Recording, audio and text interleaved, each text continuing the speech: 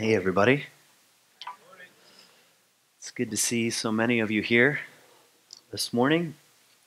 This weather is absolutely amazing. Sometimes I tell myself I'm not going to make a comment about the weather. I just can't help it. I've almost forgotten about, say, February. Thank you, Chris, for that amazing song, and Cindy, that meditation. Um, it's been a moving morning already for me. What a great place to be a part of. I feel really grateful. And I was thinking about Mr. Rogers. I almost wish I had some different shoes to put on right now.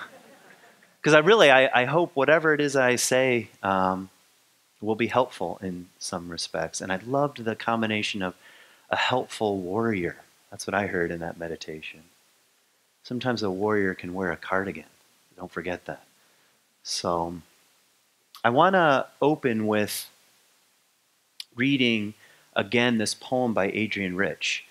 I want to read the whole thing, and in some respects, I'd like it to stand for whatever it stands for, regardless of what I have to say the next few minutes. It is a rich poem. I encourage you to read it sometime. It's on the longer side for her poems. But just allow yourself to deepen into the images here. The title of the poem, and also the title of the teaching today, is Diving into the Wreck. Yeah, who would want to come to C3? Morning's topic, diving into the wreck. But that's seems like an invitation to me. First, having read the book of myths and loaded the camera and checked the edge of the knife blade, I put on the body armor of black rubber, the absurd flippers, the grave and awkward mask. I am having to do this not like Cousteau with his assiduous team aboard the sun-flooded schooner, but here alone. There is a ladder. The ladder is always there, hanging innocently close to the side of the schooner. We know what it is for, we who have used it. Otherwise, it's a piece of maritime floss, some sundry equipment. I go down, she says. I go down. Rung after rung, and still the oxygen immerses me. The blue light, the clear atoms of our human air. I go down. My flippers cripple me. I crawl like an insect down the ladder. And there is no one to tell me when the ocean will begin.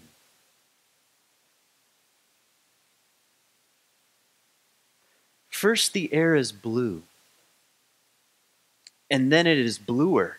And then green. And then black. I am blacking out. And yet, my mask is powerful. It pumps my blood with power.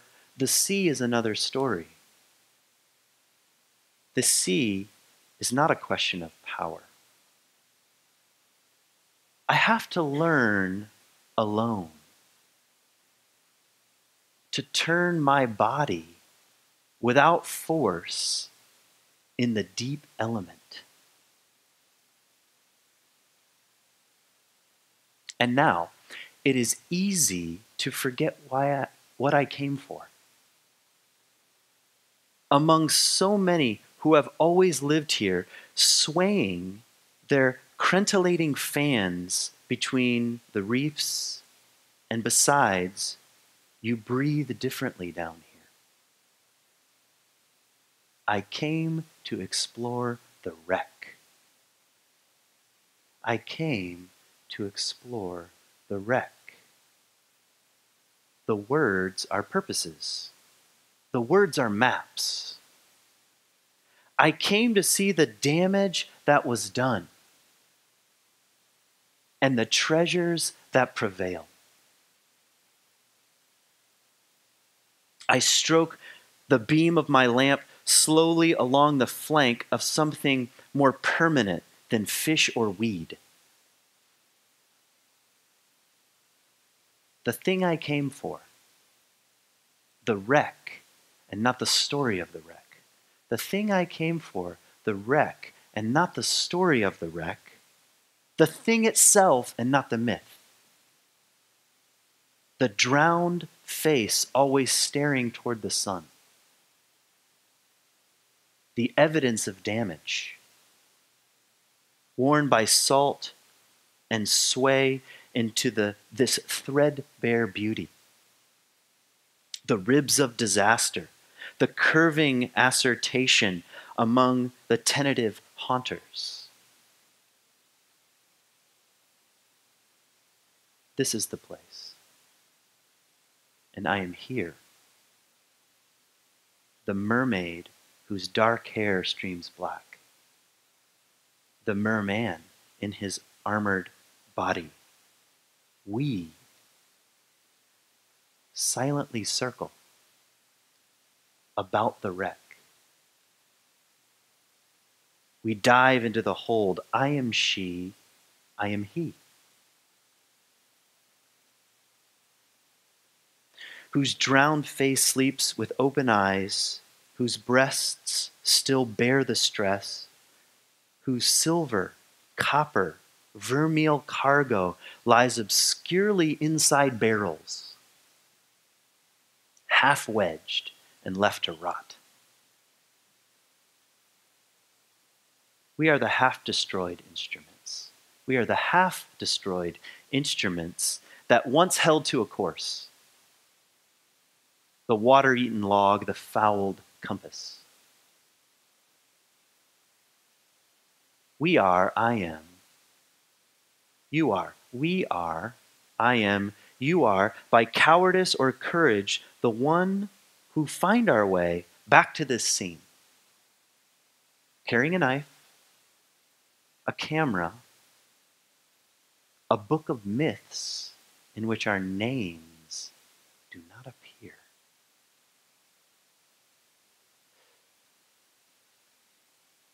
See you next week.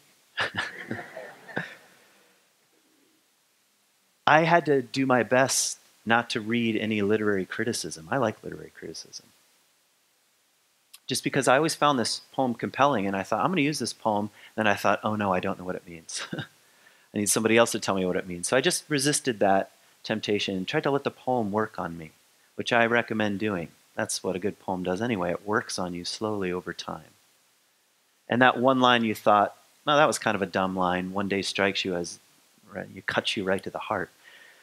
So what is this poem about? I don't exactly know. I just know by cowardice or courage, maybe a mixture of both, some of us, maybe all of us in one way, shape, or form, have gone over the edge of our own boat, down beneath the surface. It's a poem about going beneath the surface, for sure.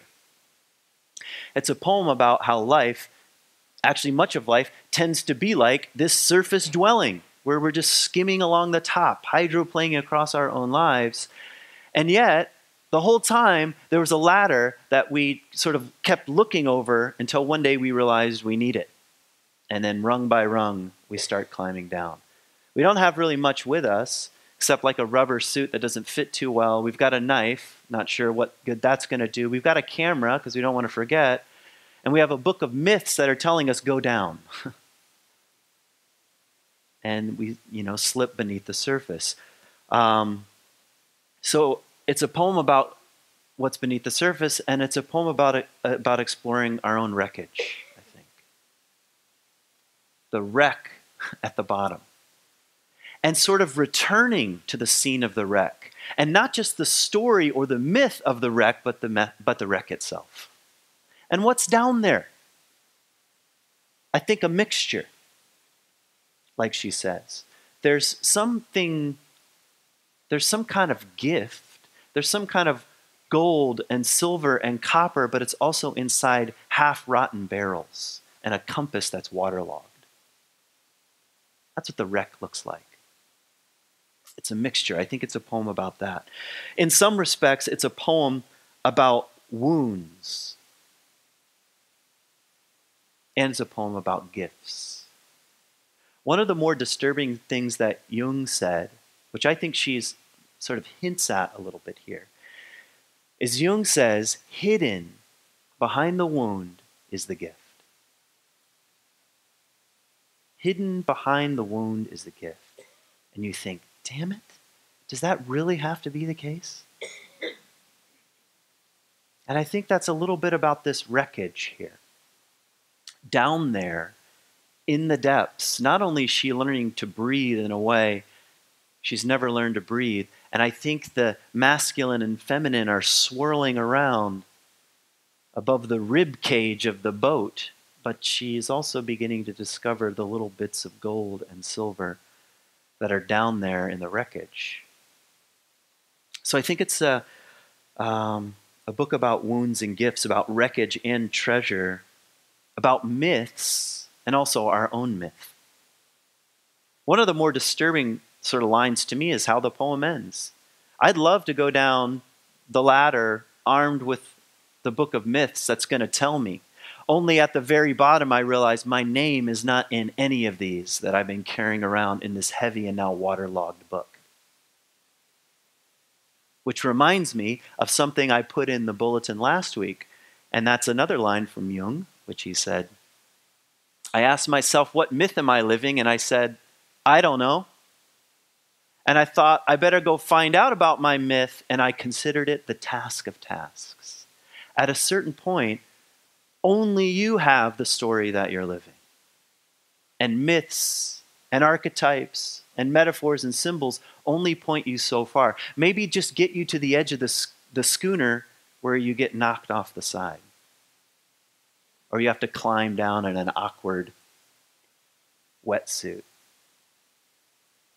You ever tried running in a wetsuit? That's what it feels like, you know? All right. So that's the poem. So that's what I've been thinking about. And then I heard this story in NPR, which I thought was really awesome. I'm going to read you something. It's an obituary. Kathleen was born in 1938. She married and had 2 children. How sweet. I'm adding that. Gina and Jay were their names. In 1962, I'm sorry, she became pregnant by her husband's brother, Lyle, and moved to California. She abandoned her children, Gina and Jay, imagine who's writing this, who were raised by her parents. She passed away on May 31st in Springfield and will now face judgment.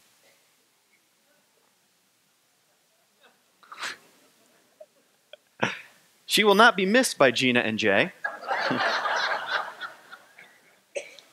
And they understand that this world is a better place without her.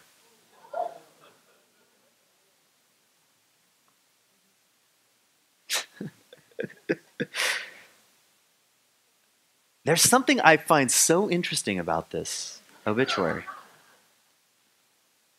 And actually it reminds me of this poem because you have your life, correct? You have your life. Like I said last week, James Hollis, you're the only recurring character in your story. You're in every scene. Right? You have your life. And then you have the story of your life, correct?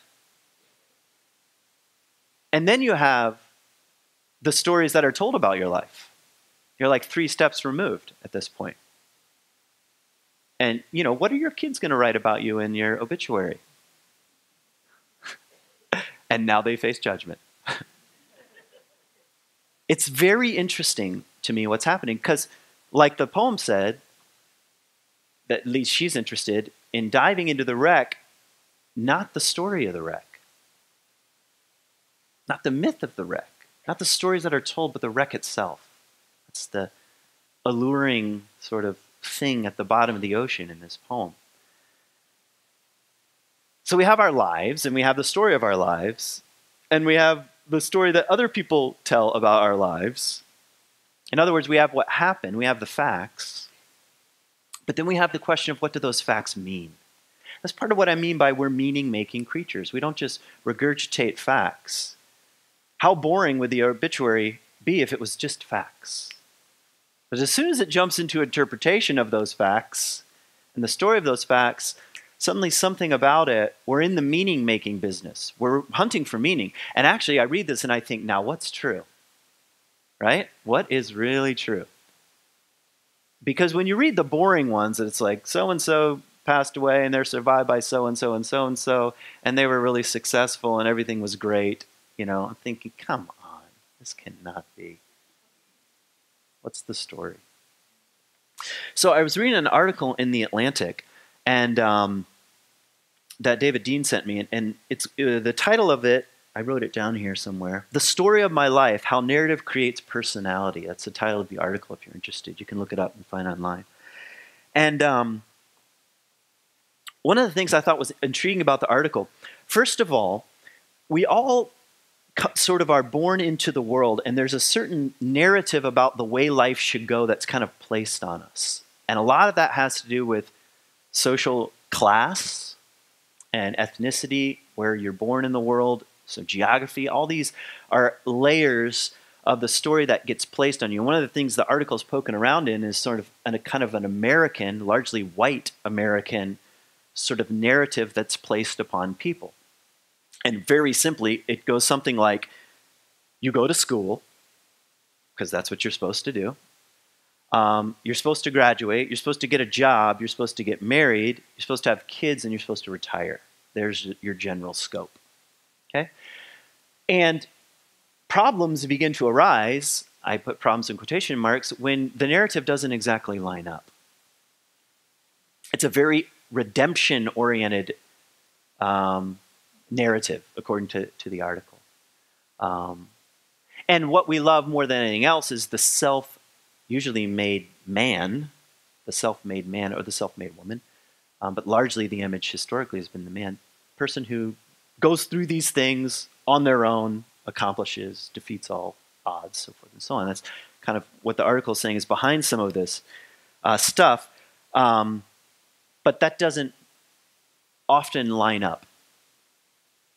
The narrative doesn't often unfold the way it's supposed to unfold, and you can either begin to grow up at that point and begin the process of rewriting what is my life, or you can spend your time in complicity and sort of trying to align back up to the way things are supposed to go.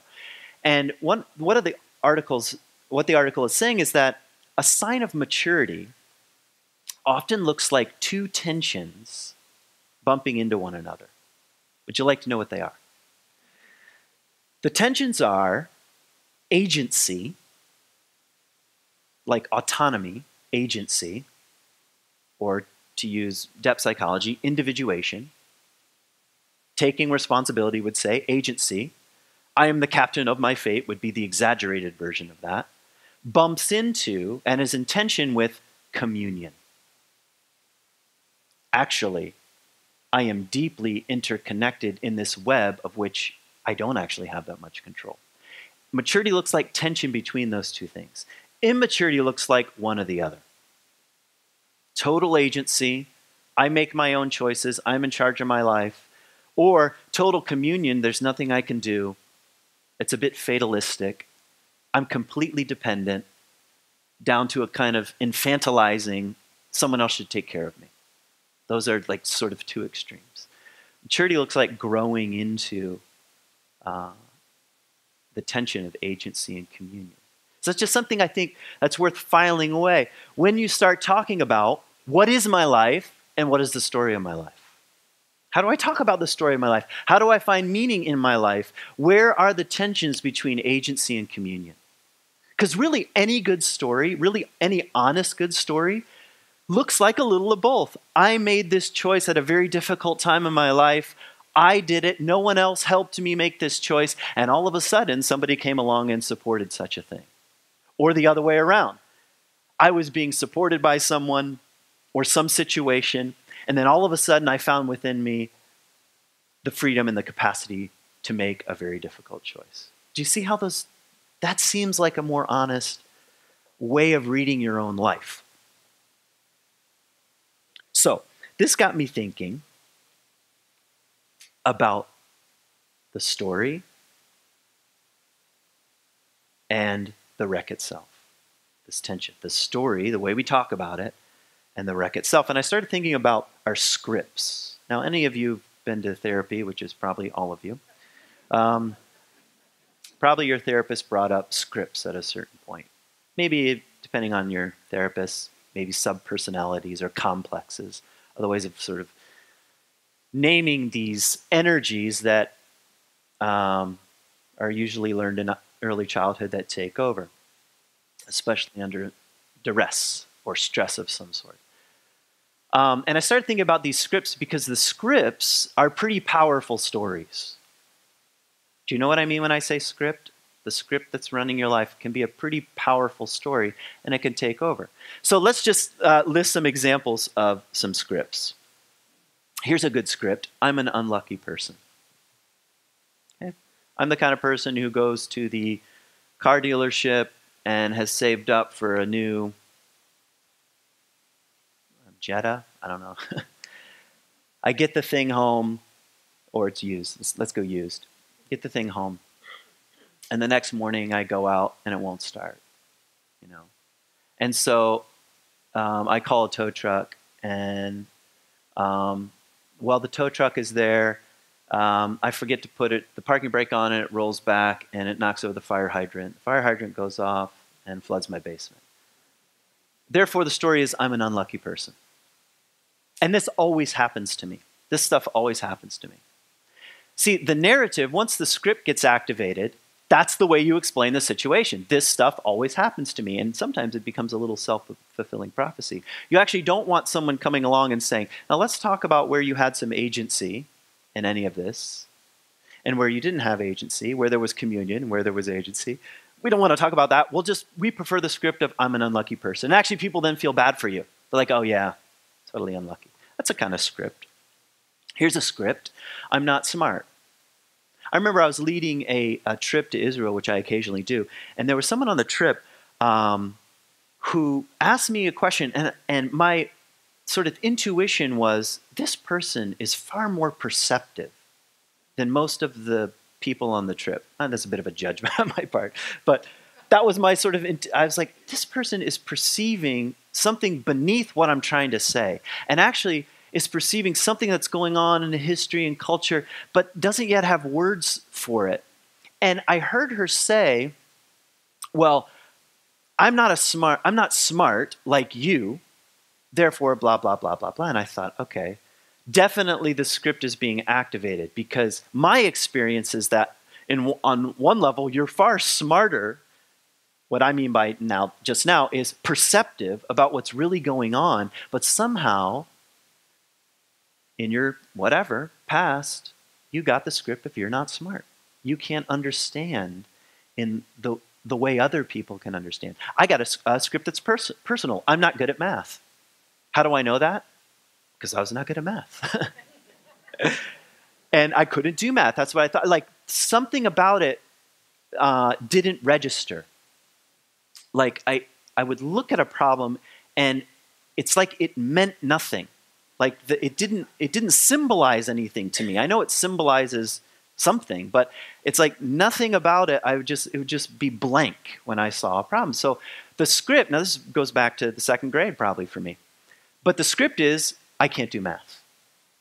Now, whether that's true or not takes some investigation. Now, this script worked its way into my life in such a profound way that every single year around April 15, I would break into sheer panic because I'm not good at math. I can't do math. I don't understand how it works. I can't understand the taxes. So I have to have somebody else come along and take care of all this for me. And I would go with great shame, which I would all be shoving down, and hand over all my things. This is what I made, and here's my W-9, and here's this, and now tell me what I owe the government. And it was a very shaming experience, if I'm very honest about it. I'm making light of it, but it really was. And I started thinking about this, a few years ago, and I thought, really? And I made a commitment, I'm going to do my own taxes. And I'm not kidding you, I was terrified, utterly terrified, mostly because every time I heard that word, my script was activated. I can't do this. I'm not good at math. My second grade teacher is going to scold me. I'm going to have to cheat to get my way through college. By the way, I graduated college. I was an English major, obviously not a math major.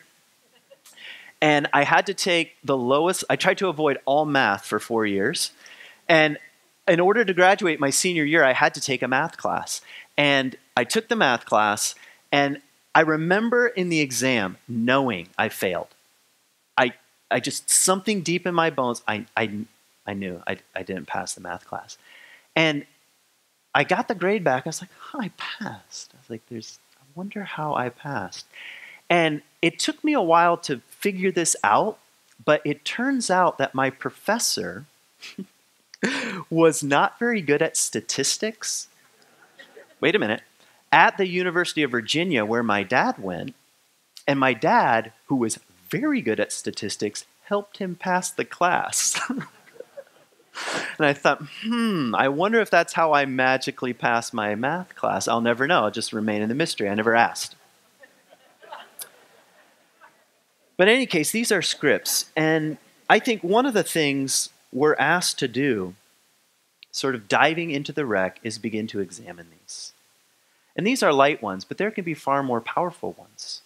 I'll list the big ones that tend to get activated, like I'm a failure,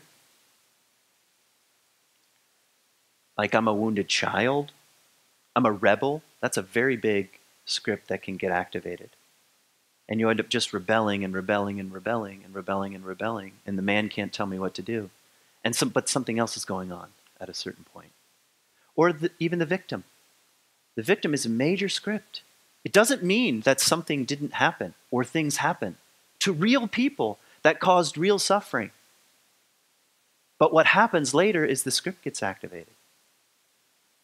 And you begin to over-identify and talk about the story that then you tell about your life is only run through this single grid. I am the rebel, I'm the victim, I'm the wounded one here, I'm unloved, I'm a rescuer, I'm not good at math, so forth and so on. These stories can run your life. You end up repeating yourself to death. The other day I was at a party and I heard a friend of mine tell a story. And I was like, man, that is a hilarious story. He's like, where have I heard that before? I was like, oh, I've heard him tell that story before.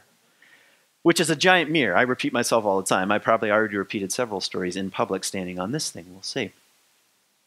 But why is it that we repeat the stories in the same way we tell the stories, hoping for a similar kind of reaction? Sometimes it's just the script getting activated. If I don't tell this one funny story, or if I don't refer to myself in this particular way, I won't know who I am. It's at that moment that a ladder appears on the schooner of your life. You think, I wonder what would happen if I put on my flippers, and I got my knife, and I consulted a few myths, and rung by rung, I went down and consulted the wreck again. Would I emerge telling the story the way I've always told the story? Or would something need to be rewritten? That's the question I'm asking. At the end of this Atlantic article, I said this to some of you in the follow-up, or in the talk-back time. The very last line of this article is that your story is written in chalk, which is like a lovely metaphor. You can read chalk. It matters. I love chalk. When I was a school teacher, I had a chalkboard when I first started teaching high school, and they wanted to replace it with whiteboards. I'm like, please, no, don't do it. Don't do it. Chalk is such a beautiful thing. You can read it, but you can also erase it. You can also move the words around. You can also have drafts or versions. Your life is written in chalk. See, the problem with scripts is not that you have scripts. Everybody has scripts. Everybody. It's a survival mechanism. How else can you survive other than the scripts that you get? When you're a kid, like Gina and Jay here, and they were abandoned by their mother, that really happened. That really was a tragedy. It was a trauma that cut so deep they have to write about it when she dies. So that really happened. And also, something of a script started forming. Now, we'd have to separate them and find out the scripts, because I bet they're not exactly the same. Same wound experienced two slightly different ways, I bet, correct? And what happens now later in life as that script begins to get activated? I am the one who gets abandoned. I'm the one who gets abandoned. I'm the one who gets abandoned. That's the invitation to dive back down into the wreck. And remember, here's the creepy promise by Carl Jung. I bet no one said that sentence before. Hidden behind the wound is a gift. But if you don't dive into the wreck, you never find it. You don't. You don't know what's down there. So poor Gina and Jay, I'd say, yeah, that was a nice little stab at mom, but don't forget there's a ladder on the side of the schooner. Will you go down? Will you not go down? Become the kind of questions I might want to ask. The problem with scripts is that you hand the meaning over to somebody else. You do. You hand the story of your own life and the meaning of it to somebody else. This person did this to me. My second grade teacher never taught me math. I hand the meaning of my life over to somebody else, which makes for a small life. So the harsh truth is, and probably your therapist told you this at some point, but the harsh truth is that stuff happened to you. Really, stuff happened to you. It did. And you did stuff. Right? You did stuff. And you're not just what happened to you. Correct? You're not just what happened to you. You're not just the things that you did or said that you're not proud of. You're not just that. That somewhere in the rotten barrel is some silver and some copper and some gold. That's true. Hidden behind the wound is the gift.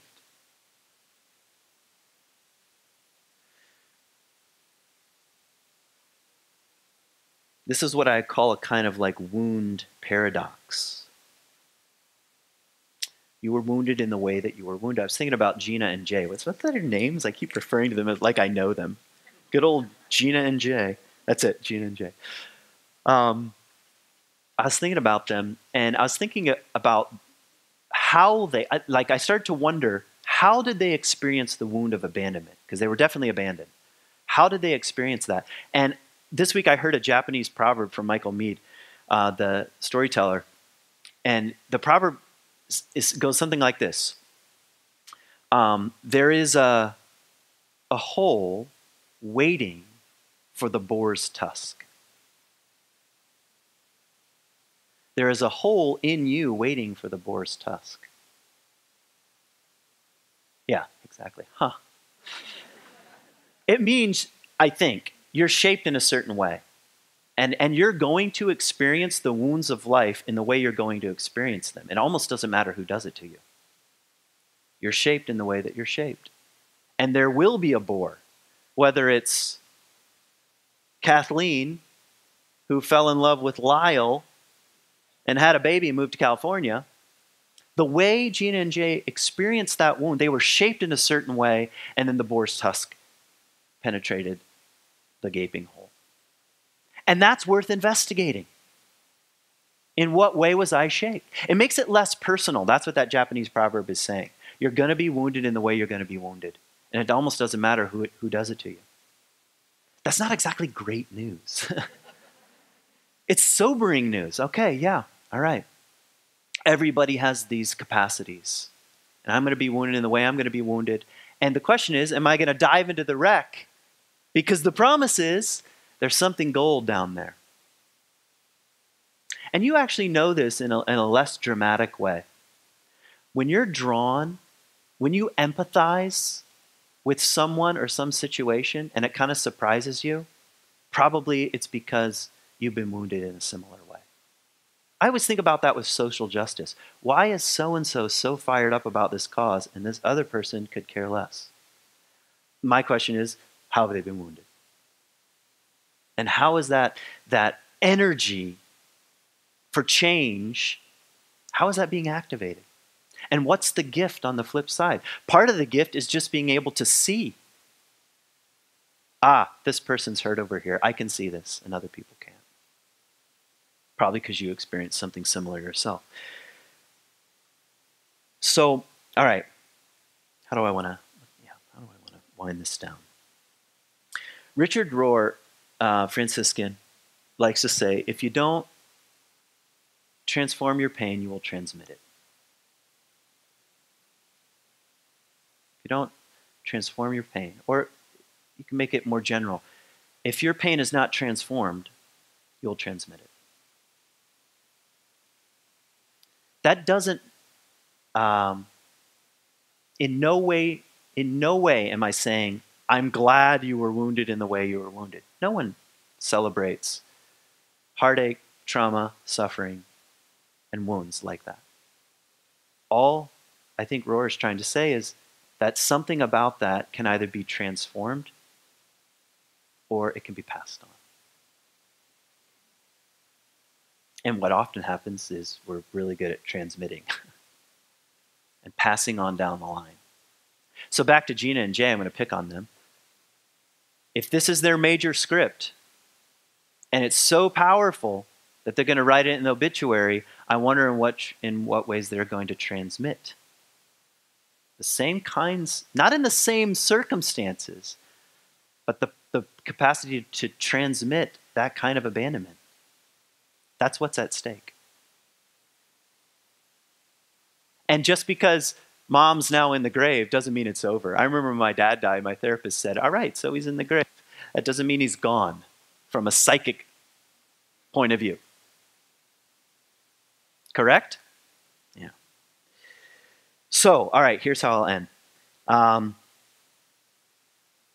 Our names, after all, that's how the poem ends. Our names, our true names, do not appear in myths. They're not in other people's myths. Or in other people's stories, for that matter. Or in personalities that we worship or deride. Our names don't appear. They're not over there. They're not in some other person. Our names actually do not appear in obituaries. Our true names, they don't. There are facts there that refer generally to your true name. They don't appear actually in obituaries written by other people. Our names do not appear in personality tests. I like them. They're fun. Myers-Briggs, INTJ, fine. What's that mean? Who cares? On one level, really, who cares? Because the kind of name that she's talking about here, which my other language would be soul, doesn't appear in a personality test. You are not 4 letters. It's true. That's just a statistical average. And would you want to go around saying, I'm a statistical average? Come on. And I don't understand statistics, by the way, because I'm bad at math. Or if you're into the Enneagram, you are not a number. You are not a number. There might be some energies in which a certain number might represent, but you are not a number. It's impossible. How will you find out? You'll have to dive down into the wreck. And on the way down, the ladders might be things like, oh, there's my Myers-Briggs number. Now I'm going deeper. There's my Enneagram number. Oh, time to go further. All right? That's what it's like. Our names, after all, are a mystery. The mystery of who you are is the mystery of who you are. Our life is a mystery. Somewhere maybe between communion and agency, like we were talking before, about will and surrender at the same time. Our names appear when our wounds do not have the final say. Our names appear when our wounds do not have the final say. Your wounds matter. I'm not minimizing them. But they don't have the final say. That's the golden flex coming forth. To bring that forth in the world. That's to discover the kind of name I think she's alluding to here in the poem.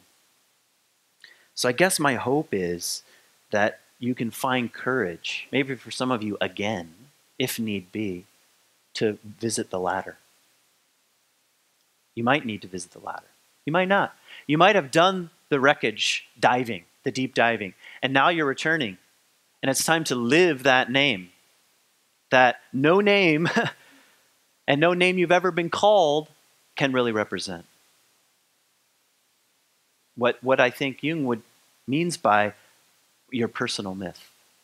You bring out of the depths and live forth in the world. So I guess in some respects, I hope you have the courage to either do some deep diving or return with your little golden flecks, return from the scene and rewrite and retell. Because maybe there's something about your own story that really matters and has to be retold. The chalk has to be erased and you have to reorder some things. I remember I don't do a lot of book-related events. I had a book come out almost a year ago now. And I was, every once in a while when I do a book event, what ends up is that people quote from the book back to me and then they ask me what I meant by that, which is kind of funny. That's why I wrote a book. But the funny thing about that experience is, so when people quote me to myself, sometimes I think, hey, that's true. Which is like, oh, it's like a good thought. Like, that seems about right. And sometimes I think I wouldn't say that. Even though I wrote that, I wouldn't say that now. That's the chalk. Yeah. So either, if I'm still talking about being bitten by a camel in 5 years, you'll know I'm stuck. Now it's a script. Now I'm just repeating myself to death. I'm the guy that was bitten by a camel, and this is what it means. No, it's written in chalk. And I think to go over the edge of the schooner is to begin the process of rewriting. Because the world needs you. The world needs your story. The world needs your name, not what other people will say about you. We are, I am, you are, by cowardice or courage, the one who find our way back to the scene. Carrying a knife, a camera, a book of myths in which our names do not appear. Thanks for listening.